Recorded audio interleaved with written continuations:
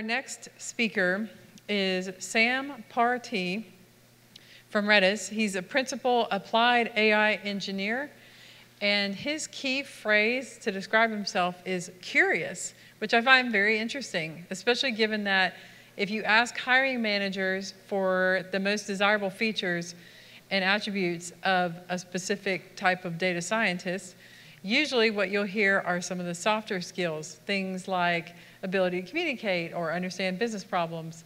And curiosity is one of the top named items that hiring managers are looking for.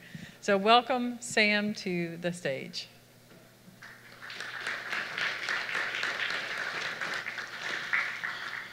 Thank you. All right. Hey, everybody. Hopefully everybody's still awake. All right. My name is Sam Partee. Thanks for the introduction. I'm here to talk about AI-powered search and vector databases. So first I'll ask the question, who's had an argument in the last month ended by just Google it? Yeah, come on, more of you. Definitely more of you. It happens all the time. Search is ingrained in our lives. Almost every day you search something. So what I'm talking about today is going to build up from the basics. It's going to be really simply, how do I get similarity searches with vector embeddings from the absolute basics, from what are vector embeddings to what are vector databases, and then how do I put this into production with some really simple demos that show the value. So first, what are vector embeddings? Well, they commonly represent unstructured data. So this could be images, videos, texts, audio, just like you heard before. And they're usually high dimensional. So that means 384 dimensions, 768 dimensions, and they're created through by passing unstructured data through machine learning models. So this could be transformer models, VAEs, et cetera. You've heard about a lot of them today. But what's really cool about today is that now you have off-the-shelf models like Hugging Face transformers that you, in about, let's see, 9 lines of code, can take unstructured data like texts and create vector embeddings. I don't know who else remembers the days when you used to have to create a custom PyTorch hook to do this, but it was much more painful. And this will literally download that model and create those vector embeddings on the fly. So going off Joel's talk earlier, this is as simple as it gets. And this is something that I get really enthusiastic about. I describe myself as curious. This is an area I'm incredibly curious about because of how simple and easy it is to get started. People I know that aren't data scientists could do this because they've done a little bit of work in Python. They're software engineers in Python, and they can get started with this. So that's definitely a theme of this talk, is the simplicity of how you actually can get started with this. So how do you actually use these vector embeddings? So similarity search, we'll give an example here that's actually ripped right off the Hugging Face API page. These are 3 sentences that we're going to turn into vector embeddings. So today is a sunny day. That is a very happy person. That is a very happy dog. And we're going to project these into an overly simplified vector space that you see below that I probably should have made bigger in the slides. But then we're going to calculate the distance between those vectors by using one of the 4 methods on the right. This example will use cosine similarity, but you can imagine just calculating, like mathematically, the distance between 2 vectors. So once again, we're keeping this simple in the fact that it's using these high-level terms, but it's still simple in its methodology.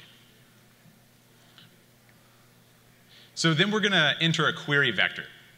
That is a happy person.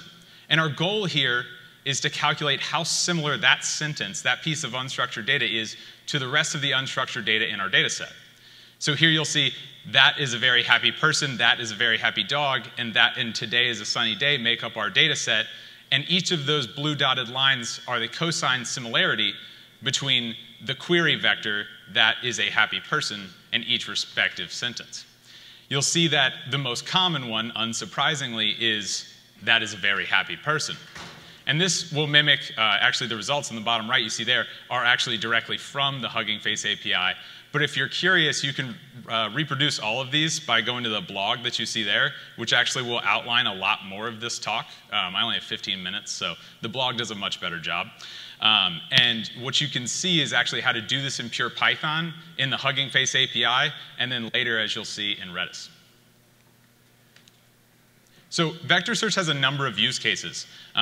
Part of my job is actually implementing these for customers. And we see all types of things that people want to do with this, whether it's visual search for products, whether it's natural language search for document retrieval, or anomaly detection, threat detection, recommendation systems for users. It could be just about anything that you can take unstructured data, create vector embeddings from, and then create an index and search over. So as you've seen, the vector embedding creation that you saw earlier with that Hugging Face piece of code on the very first slide is incredibly simple, and that makes up the first half of this slide. But if you're going to take this into production, how are you going to use this in a service? And so you need something like a vector database to hold these vectors and actually serve them to your platform. Do things like create you an index, provide you with distance metrics, actually serve that data to some endpoint. This is what that process looks like. But what is a vector database? Because that's also kind of a loaded term. Well, in general, it's a purpose-built data store. It has indexing methods. It has distance metrics. Some of the common ones that you see there are flat, like k-nearest neighbors, or approximate ones, like hierarchical small navigatable worlds. I always mess that up. And each of these vector databases that you can use need at least these three tenets. It needs to be fast, reliable, and scalable. It needs to have low latency reads and writes. It needs to be highly available, and it needs to be scalable to grow with the growing size of your business or your data set. Redis now can actually handle this type of data. So we've introduced a vector data type. And in our existing Redis search module, if you're not familiar with the module ecosystem, it's essentially pluggable ways to make Redis have different types of functionality. But Redis search is one of those, offering things like full text search, geographic search, tag-based search, which tons of people use for tracking numbers or products or what have you. But now you can also use them for vector search. And what's cool is that you can use them together in these things called hybrid queries, so that you can actually say, I like these shoes, but they're technically size 11 men's, and I want size 11 women's. So you click the women's gender tag, and that filters everything down. And then you can do a vector search with that men's shoe just because you like the way it looks. So this provides users a whole new type, a whole new way of actually performing search than they have been able to before with something like lexical search or BM25. We provide a number of indexing methods. So as I mentioned, HS and W, flat as k-nearest neighbors, as well as a couple of those distance metrics that you saw on the previous screen. So to ground this, I wanted to show actual demos. So things that have code on GitHub, things that you can actually go visit today and use and see how they work. So first, it's this fashion product finder application. And what you'll see here is very similar embedding creation pipeline. And in this case, we're using sentence transformers as well as ResNet 18 and image2vec to create our vector embeddings that are loaded into Redis. We then create an index, HS and W in this case, H and SW, excuse me, and then we serve that with a very simple single-page application architecture, which this entire demo is deployed in 2 containers. One Redis Enterprise container and one for the single-page application. All of this code's on GitHub at the link below, but I'll show you what an example from this code base actually looks like and how kind of simple this code base actually is. If you're familiar with asynchronous Python, this will make a lot of sense. If you're not, just think about it like how to do an HTTPS request asynchronously in Python. And in this case, all we do is retrieve one of those products. Whether it's the image in this case, but whether it's the image or the metadata of that product doesn't really matter.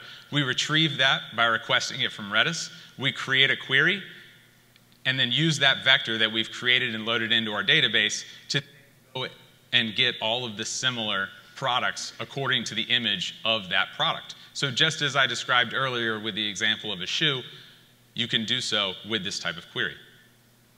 And so what I'll actually show here is the application, which I'll give you the link to in a minute, if you promise not to spam the button and take it down. But here, we'll actually show this, this Nike men's shoe here. And you can actually do search by image. And so you'll be able to click this, and you'll see very similar shoes appear. And it's not necessarily all Nike shoes either. You know, in typical tag-based search, you might click Nike and then have only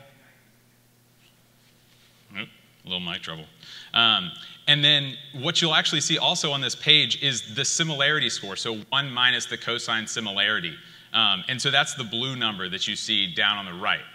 Each of these buttons, you can do either the text-based search with the text embeddings or the visual search with the image-based embeddings. One cool point to point out about this is you can also do apply filters and see how queries work.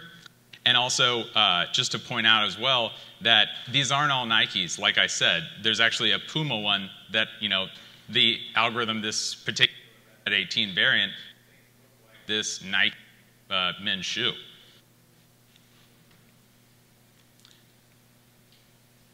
I should have shown those. So this is the link. You can actually go and try this out today. It's hosted. It's not optimized for mobile, so try to use it on a computer. But you can actually go and click through this and try it out yourself. And all of this code, once again, is on GitHub, in the Redis Ventures GitHub. So you can check it out there or just come up to me after the talk. One more I wanted to be able to show is our archive search capability. So this is for archive papers. Partee put out a great archive sanity demo, so this is kind of in line with that. But we're actually going to use vector search on the abstracts with sentence transformers from Hugging Face with the same application architecture to be able to do document retrieval based on user natural language, so simple natural language. In this case, the first one, we look up deep financial models, which aren't a thing. But the point is that users are imperfect, right? We don't always search the perfect thing. In a lexicographical search like BM25, this probably doesn't return anything useful. But in this case, it actually has an understanding of that language that you're putting into it and is able to return multiple different papers that are all relevant in the machine learning space that also have to do with deep learning models in finance, which would have been a better way to say it. But once again, users aren't perfect and they don't search the right thing all the time. So this is a great way to enable your users to have that kind of fault tolerance in their search capabilities. Once again, predicting medical diagnosis, not even about machine learning. But yet, everything in here that you'll see is a machine learning paper. Obviously, this data set is all machine learning papers. You'll see every single one of them has to do with using machine learning or deep learning to predict medical diagnoses. So you see some for cancer, you see some for COVID-19, particularly relevant right now. And this demo is also available on request. We just didn't host this one. So if you want, we have a computer with it up if you want to come check it out.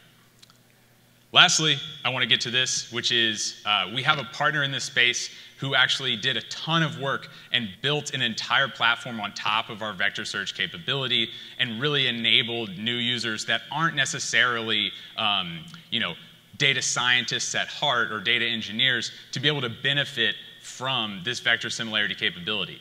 So they have this amazing GUI. It's like Tableau, and it's kind of like Tableau and Jupyter had a baby in a sense. There's reporting functionality. There's all these kinds of observable dashboards about vectors, and most of it is no code with a low code option to use the API and do ingest from there. This is Relevance AI, and the CEO, Jackie Koh, flew all the way from Australia to here and answer questions. So please go say hey to him and thank him for being here. Lastly, thank you to Mark and Southern Data Science Conference. This has been a blast, and we're grateful to be here. Thank you all.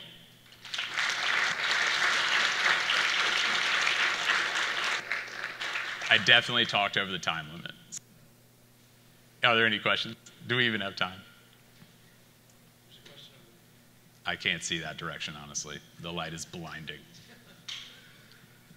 Oh, hey, yep, there you are. Hi. One of the use cases for the vector search is to... Thank you. Yeah. One of the use cases for the vector search is to support availability updates when you need to have a filter for availability, and it needs to be updated very frequently, almost in real time. So do your system support these frequent updates?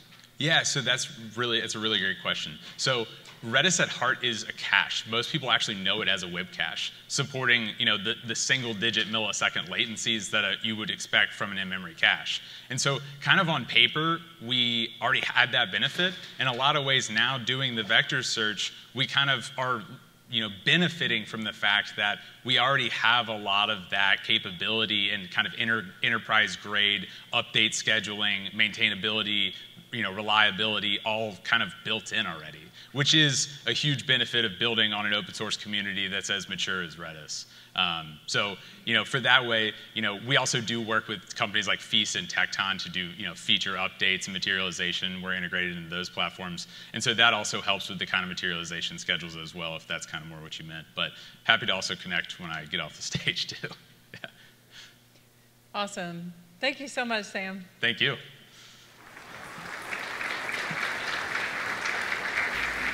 You